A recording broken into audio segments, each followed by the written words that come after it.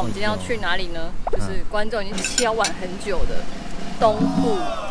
我们现在在我们现在宜兰的花莲。花莲了。我们就要去花莲的米亚丸溪。刚是宕机哦。开心。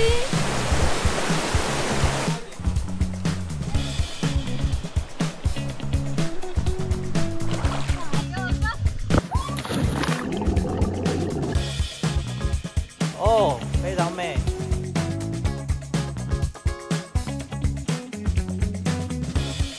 嗨，欢迎来到你也能到的一日秘境，我是 Amber， 我是波妞。今天可以到的秘境非常简单哦，因为连狗狗都可以到。你们这只已经13岁老奶奶了。那今天去这个米亚丸溪啊，会选这个地方，就是因为好到，然后我看水不会太深，安全呐。今天要带波妞嘛，水又很清，所以我蛮期待的。然后我们就即将前往目的地。哦，下雨了。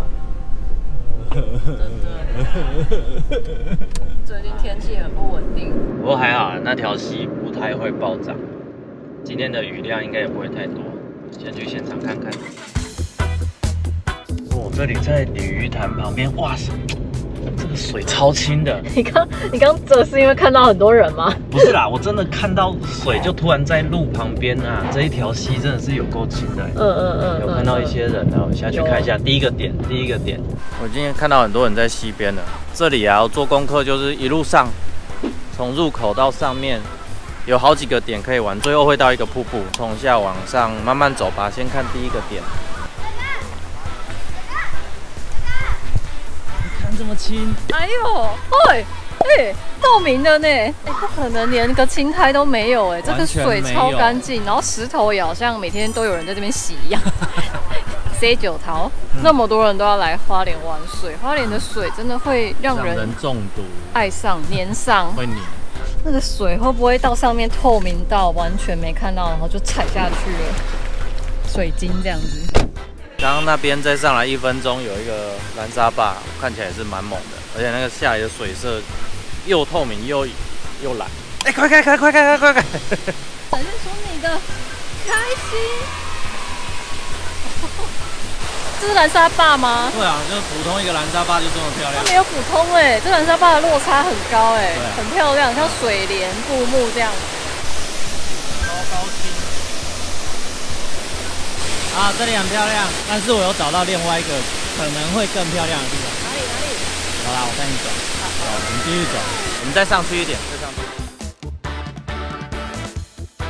我们车子一路往上开，然后开到这个转弯，这个要过河的地方原本是可以过去的，可能这一次台风毁掉了。那我原本要带 Amber 去玩水的地方，就在这个转弯过去一点而已。那点位我都会标在影片下方，期待一下等一下的小深潭。溯溪鞋新的哦，没错，这是永裕的溯溪鞋。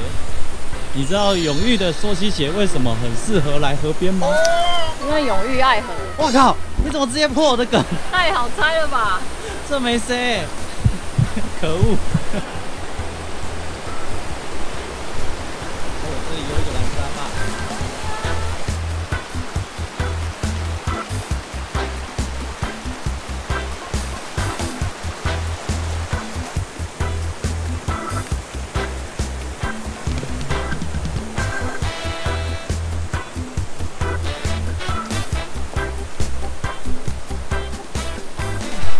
走上来不到100公尺，有个深潭，哇，真漂亮！其实那边游过去比较好，因为那边有腹地，这边下去就没有了。那我们去那一块腹地。我突然看到这里，感觉好像来到海边哦。然后旁边水又很清。对啊。来啊！不要怕哦，好棒哦！他比较喜欢这里的水，他完全没有畏惧。那应该看得到吧？真的很清楚。哇，这个你完全可以玩的水，波妞。到了。好，在哪里？这里嘞。哈喽。我穿了一个花莲蓝来。你跟后面会融进去耶。我特别选了一个新衣服来这个地方玩水，等下进去就跟它融为一体。还有新裤子。还不错看哦。我要下水了。好，拜拜。拜拜，跟它融为一体。哦。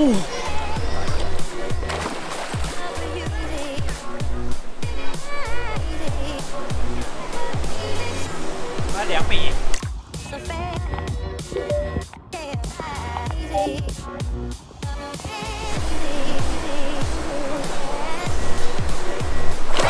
好透明哦！好玩好玩。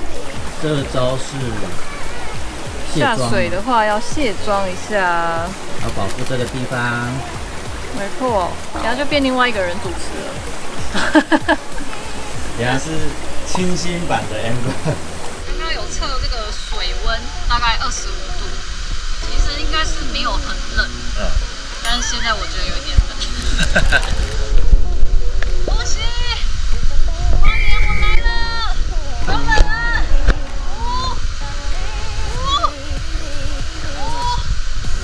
我不想了。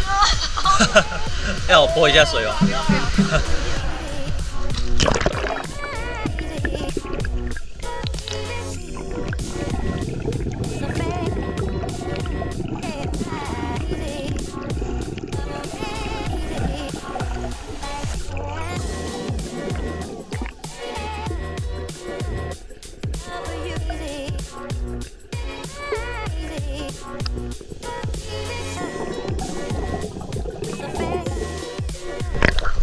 完美！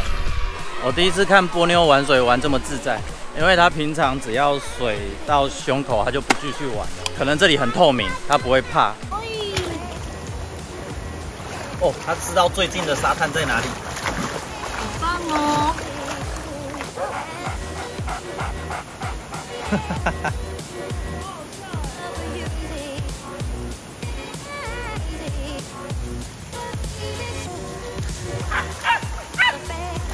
太开心了吧，波妞！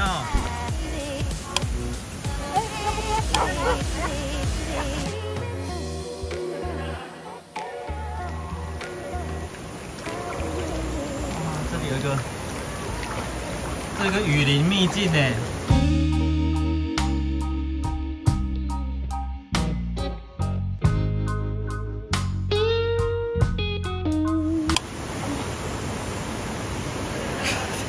你不是说要换歌了吗？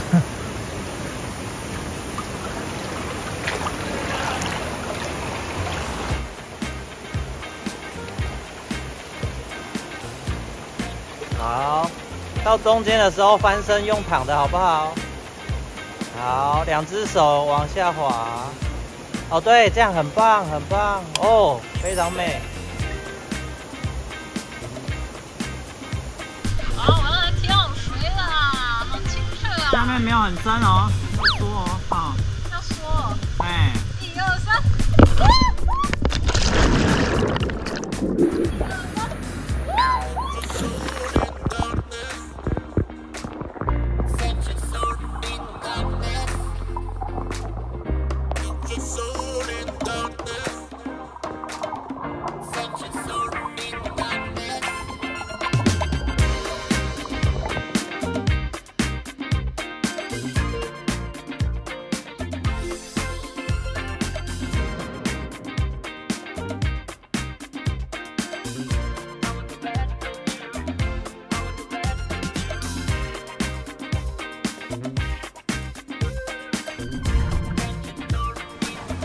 我们要回去了，这米亚丸溪真的是非常棒，完全超乎我的想象。那之前会找到这个深水潭这个湾是看那个老欧睡车上，对，老欧睡车上的影片，他们也拍得很漂亮哦。可是我在做功课的时候也有发现到一件事情，就是很多评论都说垃圾很多，有吗？对，这一潭没有，可是下面刚刚我们拍的那个第一个地方跟拦沙坝，垃圾真的非常多哦，当地居民都很不开心，因为他们常常上来清垃圾，所以我们上来就是把垃圾全部都带走，尽量不要烤肉啊什么东西，因为一定会遗留一些东西嘛。我刚刚又看到烤肉网，我等下把它捡回去，然后就自己的垃圾。OK，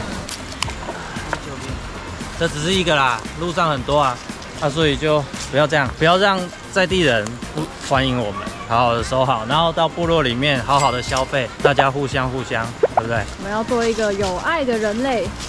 Yes。下午好多人来玩水，你看好多人。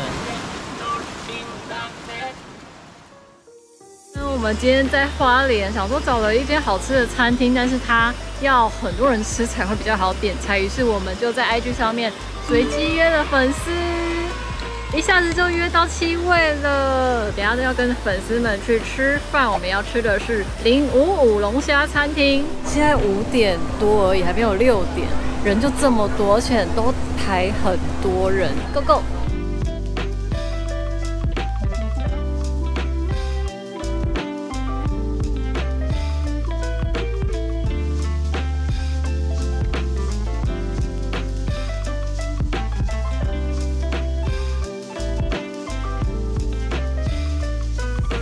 因为难得来花莲，真的很想要吃这一桌好菜，然后就谢谢今天的饭友，然后有2位不能露脸，没关系，谢谢你们，来打个招呼。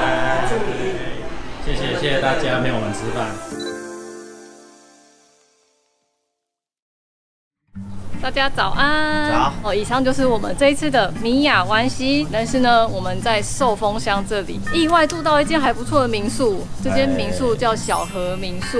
然后这间民宿它很特别，它在这个用了2栋建筑物弄的有一个中庭的区域，而且它是走一种欧风法式南法的那种感觉，就是整个建筑物，然后还有这个植栽墙，还有它很多里面的摆设，都其实我觉得设计软装蛮用心的这样子。整体来讲，我觉得他们小帮手很用心，早餐也不错，面包是好吃的。可是都要自做哦，都自己来，自己磨咖啡豆，自己煮咖啡，没错，还要自己洗碗。然后昨天他们亲切到怎么样嘞？感觉是超专业的团队，就是我们穿比基尼、穿玩水的衣服下车，他说：“欢迎光临，你们刚玩水哦，就是没有被我们吓到，这点不错。然后还有它是宠物友善，这边虽然很漂亮，但是我也是穿着一个玩水的衣服，请剪辑师帮我披一个白色小洋装。”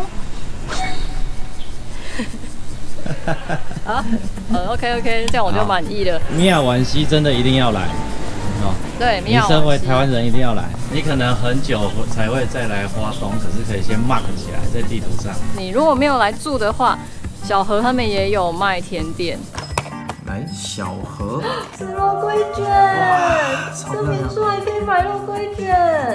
然后看一下他们这里惬意的氛围。好，以上就是我们今天的集数，谢谢大家。喜欢的话记得按赞、订阅、分享、开小铃铛，爱说绕来，拜拜。